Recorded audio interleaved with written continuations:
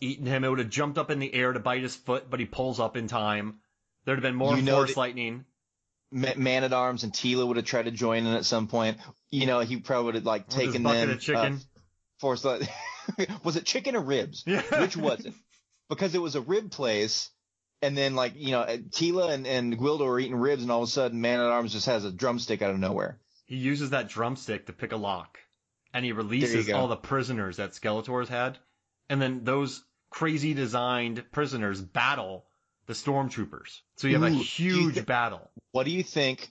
So his guard were they're like stormtrooper level with their accuracy. Like did they hit anything in this movie that was organic, or was it just anything? Were they just like the scourge, the scourge of like interior design? Well, they just can't see with those things.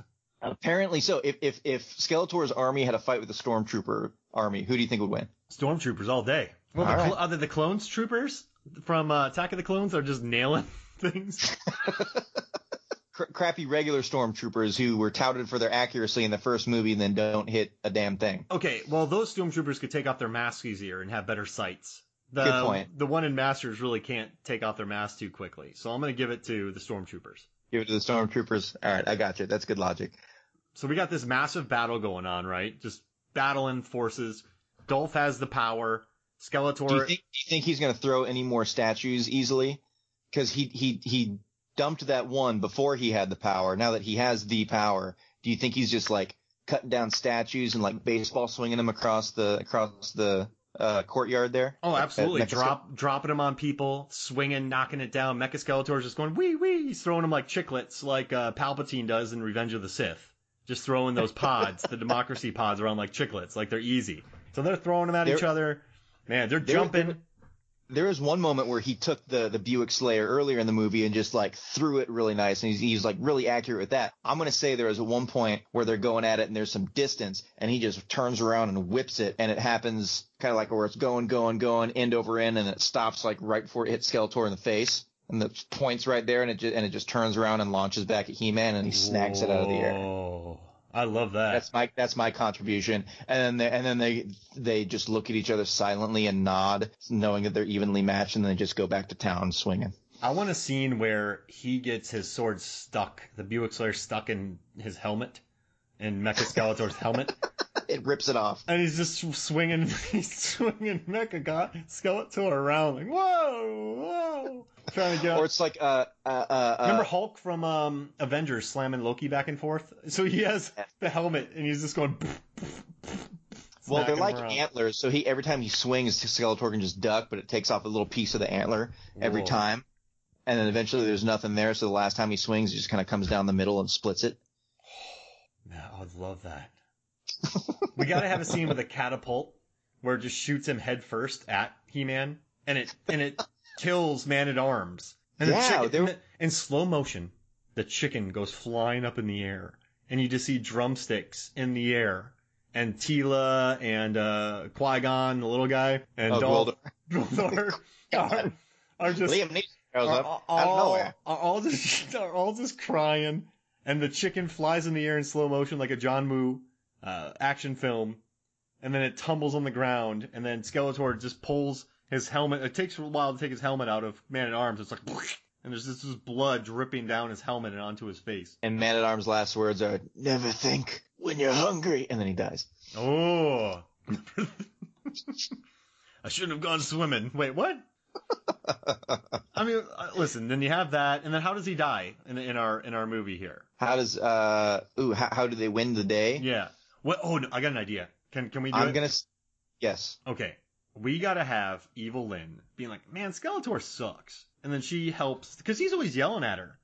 Oh, you think you're that good? Well, blah, blah, blah. You failed, no, yada, yada. And she's always so loyal to him. She goes face and throws the sword to He-Man. Oh, yeah. We'll have to have He-Man disarmed at some point. Mm-hmm. So let's say Mecha Skeletor finally gets sick of He-Man's crap and actually unleashes the power of the master of the universe, and He-Man can't take it, and the sword goes flying, and he actually gets him to kneel, and he's yelling, "You kneel!" and he finally forces him down kneeling, because the power is gone, because the sword is gone. And then, Evelyn can toss it back to him. Wow.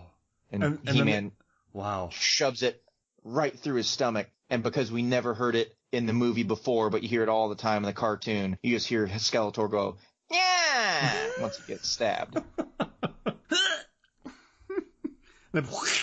Does he twist it? Or that's his last words. He just turns around and says, he goes, Evelyn, and reaches out towards her with a shaky hand and goes, yeah, and then he falls down in the pit, and you just hear it echo, yeah. And then a monster eats him. There you go. And then they go to a concert at the high school afterwards. And he's not playing with the keyboard. He's playing with a specially made key that Gwildor made for him. That's his special synthesizer that gives him hologram backup dancers. And yeah, it's fantastic. And it blows the roof off. And Dolph is singing a little less conversation, a little more action, because he did that in an award show. Have you ever seen that? No. Oh my dude. If you're listening to this, type in less conversation. No, he nails it. So he's singing this song, nailing it at a Swedish award show. And he's breaking ice blocks. He's doing karate moves. He's doing choreographed dance moves. It's beautiful. I'm not even making fun of it. It's amazing. You gotta watch it. Send me the link as soon as we're done with this. All right, sounds good. But this was fun, man. Any final thoughts about this fight? It's man, needed more force lightning. Needed more stones being thrown. Needed more James Tolkien with the shotgun. Oh my gosh. Yeah, that'd be great. Oh, I like that guy. Oh, you would have been great. He runs out of shells. At the end, they give him a random wife. I know.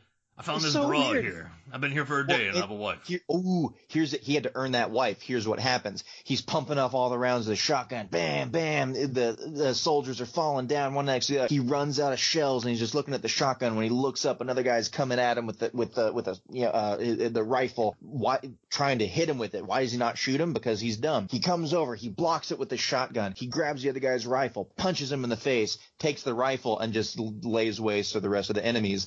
And because that is why there's no one else during this main fight between He-Man and Skeletor. That's how he earned his wife. Remember on Spaceballs when she gets shot, like her hair gets shot, and then she just lights up, lights up everybody. Bitch. Yeah. Boop, boop, yeah. Boop, boop, boop. That's what he does, essentially. It's pretty good. Pretty good for a girl. Hey, that's pretty good for Rambo. Barf. Not in this car, mister. This is a Mercedes.